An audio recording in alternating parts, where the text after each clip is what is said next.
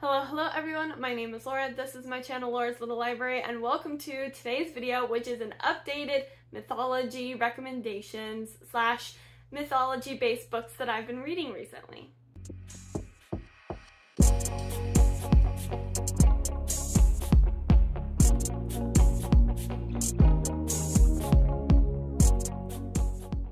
This is a video that I have made before of all the mythology that I had read recently and my thoughts about it. Most of them were recommendations, so I thought I'd make an updated version of this video, or really, I guess it's more of a part 2 than an update because there's more. And so this is a kind of video series that I would like to continue doing because I love reading mythology and culture-inspired fantasy, so let's dive right into the books.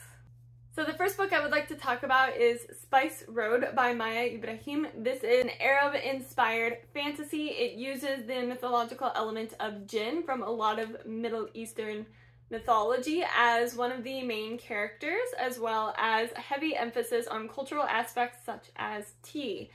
This is the first book. It's a trilogy, I think, but I very much enjoyed this one. There's a lot of really good family relationships. I really cannot wait to dive into more world building and more information on the magic system in the coming books, and so many twists and turns. This was a really good one about, just a girl who is going to find her brother.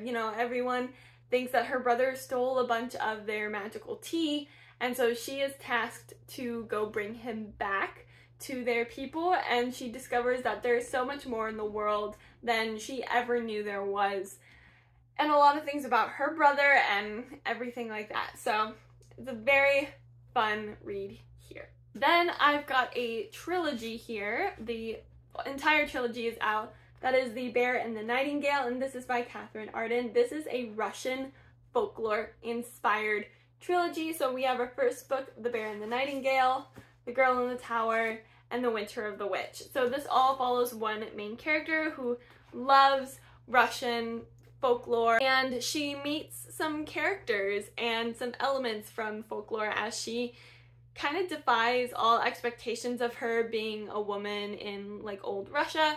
Or growing up. She starts off young. It's kind of like her life. So this definitely is a really good embodiment of how Russian storytelling goes with the pacing and the lyrical and the writing style. It's very Russian, so. The next one I'm going to talk about, I have actually talked about the first one, I believe, in that previous video, but now the second book is out, and I definitely want to recommend the second one / both of them if you haven't read them already. So that is Curse of the Spectre Queen, but more importantly, Rise of the Snake Goddess by Jenny Elder Moak. So, Curse of the Spectre Queen is the first book. It uses Celtic mythology, kind of Irish mythology, and I would say it's definitely worth reading this one because the characters are amazing in this one. And then in the second one, the plot is so good, and the events and the writing is so much better. So, and you have the same cast of characters. It's very much a female Indiana Jones 1920s gender bent, like treasure hunt kind of thing, but for the sake of knowledge and archaeology. So it does tie a lot of different mythology. This one, for example, is the Minoan mythology, and they go to the island of Crete in Greece, and that's where most of the book takes place. So I am so excited to see what other books this author is going to come out with in the Samantha Knox series and just dive into more mythologies, especially like some of the not quite as popular ones. Next up, I did also read a duology recently of Chinese mythology, and that is Daughter of the Moon Goddess by Su Lin Tan. The second book is The Heart of the Sun Warrior.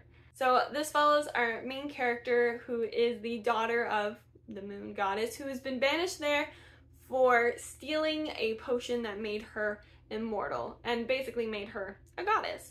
Her daughter wants to try and free her from the moon, and so in order to do so, she leaves the moon and enters in a competition to study magic with the son of the emperor to try and figure out a way to set her mother free. So I loved how much was pulled from mythology and how the storytelling unfolded and everything, and just there's so many different elements in this.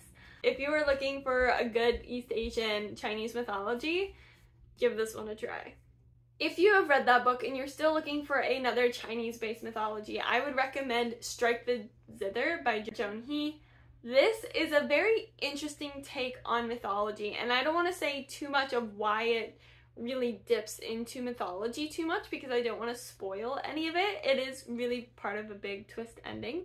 So I will just say that our main character is a war strategist, and she works for this warlord that she is loyal to, and she gets sent on a mission to infiltrate another warlord and try and like take the land for her and her own group. If that sounds fun or interesting, again, it is also a duology. I've only read the first book. I haven't quite read the second book yet, but Strike the Zither would be another one to check out.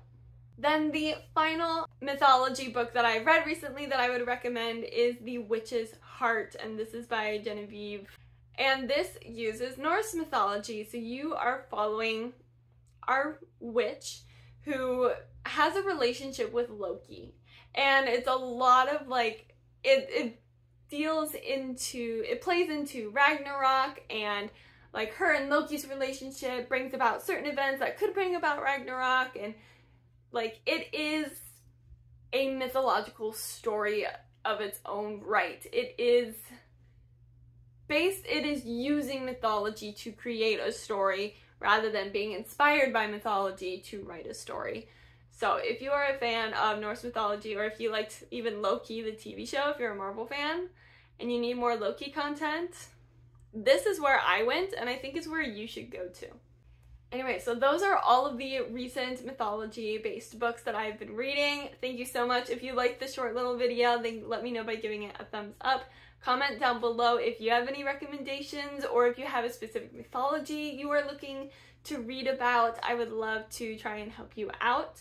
Otherwise, feel free to subscribe. I am posting videos once a week while I am super busy. So make sure you hit the bell to be notified when those videos go up.